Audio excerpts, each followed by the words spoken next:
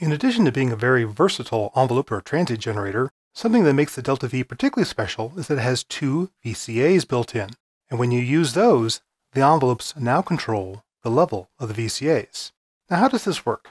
Normally, when I have a trigger going into the input of the envelope generator, the output is an envelope. And now I have it patched to the filter cutoff. But as soon as you take something, such as, say, my noise output here, and patch that into one of the VCA inputs, now the signals are rerouted internally. Instead of the envelope coming to the output, it's controlling the VCA, and now the VCA's output comes to this output. You can see on the scope, the noise is now our modulation CV output. You can hear how it's modulating the cutoff. You can tighten this up.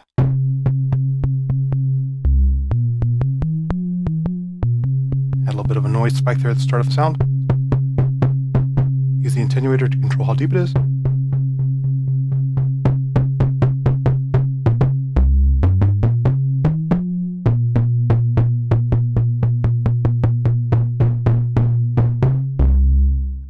Of course, since this is a VCA, you don't have to go through all of this trouble. You can go ahead and just take the output directly and run that to your output module. So I'm going to go ahead and disconnect the CV for now. Take my output from the Moog and instead plug it into the output once it's been copied through data of my Delta-V. And now I have my noise source being enveloped by the delta. And of course, you can play around with shapes to play around with the different character of this.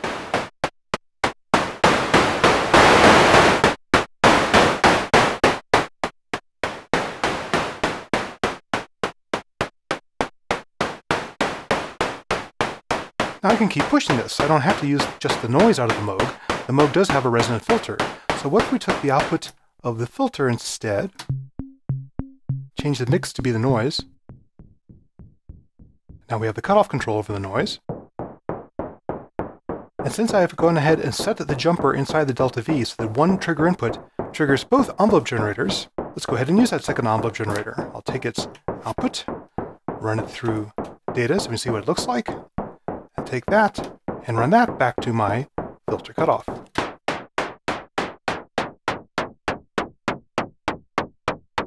So there I have a very short filter spike, but I can extend the release to add the noise.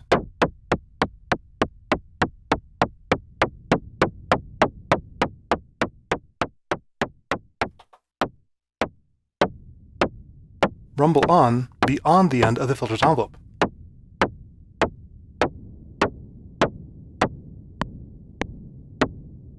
Or shorten up the whole thing by controlling the VCA. Play around with the shapes. Create something a bit fatter. Good noise sheet sort of sound there. And again, this is separate from the filter's envelope. Good knocky sound there. Or make it fat.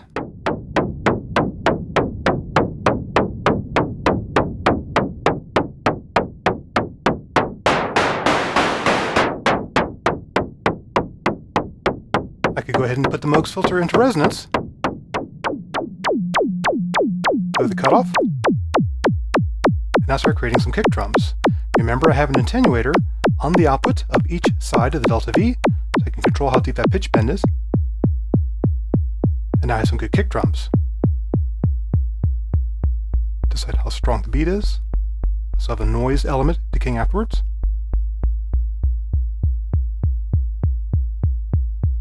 Shorten that up even more. Fatten it up.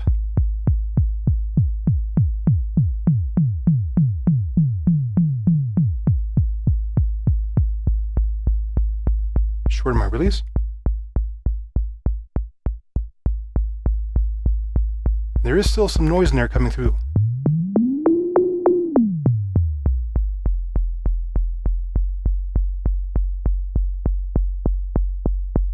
More of a pitch bend for a bit more of a tick. Noise resonant filter, Delta-V, got a nice little percussion synthesizer. But there's other keyboard tonal things you can do with this arrangement as well. Another technique where having a VCA paired with an envelope generator comes in very handy is to control modulation depths. Quite often you want to have dynamic control over how deeply you're modulating another parameter inside your synth. So let me magically remove the patch cables from the percussion example, and now let's patch up some modulation depth examples. Let's take frequency modulation for example. If I just took the sine wave out of my disting here, and went straight into the linear FM input on my Moog here, I immediately have a very interesting sound, but I'd love for that to change over time. Well, the way for that to happen is to patch a sine wave through a VCA controlled by an envelope generator and have that output come back to my linear FM input. An added bonus is that the Delta-V has an attenuator on the output of the VCA, so I can also control the overall depth from there. We'll start with maximum depth. You saw a slow attack decay, increase the modulation, bring it back down again. It's typical to have a very fast attack, make something snappy out of that.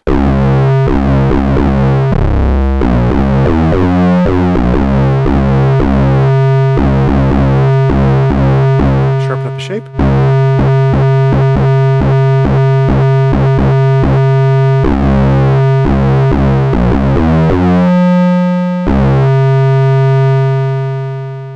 Now you don't always modulate at full depth. In this case, this thing really overdrives the Moog for modulation.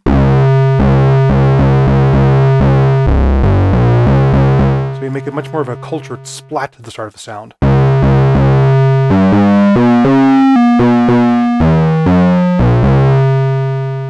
And again, since in my Delta-V I have set the jumper for the trigger to input number 1 to be copied to input number 2, I can go ahead and use that second envelope's output back for my filter cutoff.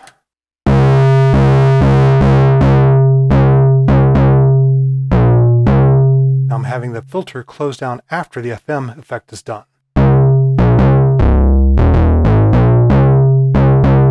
No FM, enveloped FM.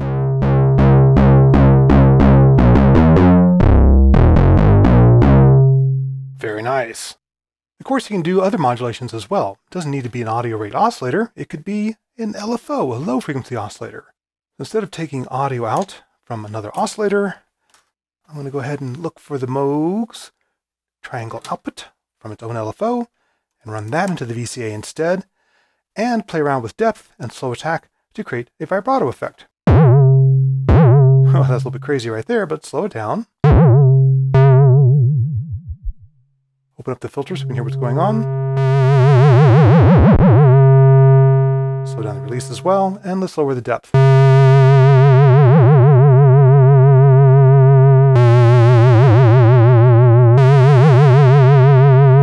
Now here's a case where I might want to shape the peaks and then falls back down again. So let's go over to this range.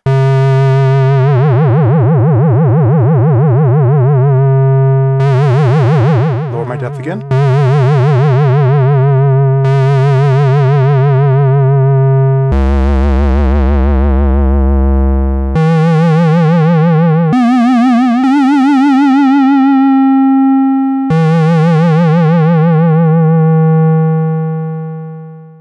Now you notice that that vibrato effect is decaying even though I'm holding a note down. Well, remember with the Delta-V, the trigger makes it an attack decay generator.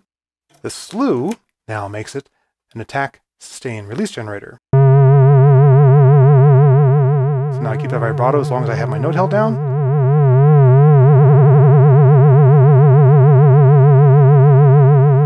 As soon as I release the key,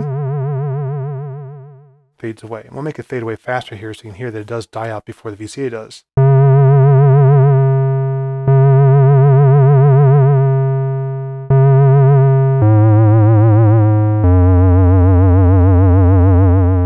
Nice little delayed vibrato effect.